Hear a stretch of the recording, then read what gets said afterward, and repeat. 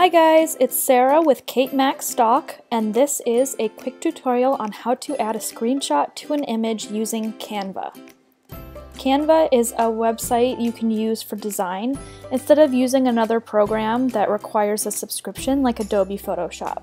The first thing I did was find the image that I want. This is a picture of a laptop, and I'm going to be adding the screenshot onto the laptop, and this picture is from Kate Mac Stock.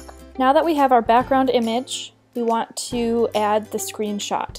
So once you've taken the screenshot that you want, depending on what type of computer you have, it's going to be a different process.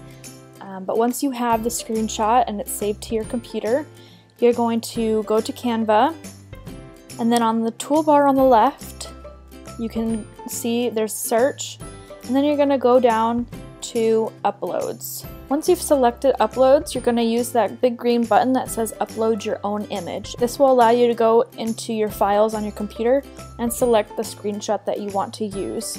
And as you can see, it loads right there.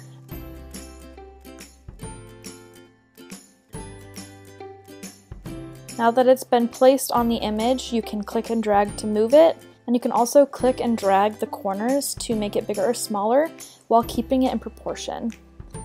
Now I just want to make this small enough that it looks like it's on the computer, and then I'm going to make it the right size and move it with my arrow keys for a more accurate placement.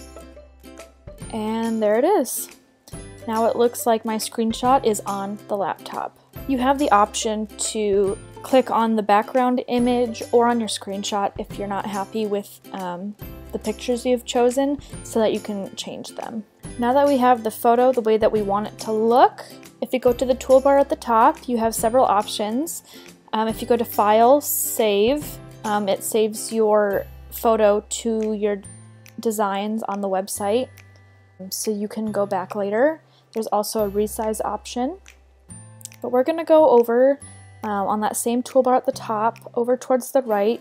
There's a share button that you can share it on different social media platforms.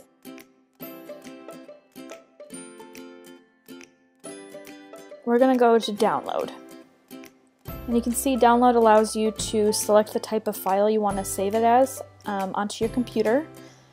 You can do it as a PDF or a PNG, and I usually choose a PNG.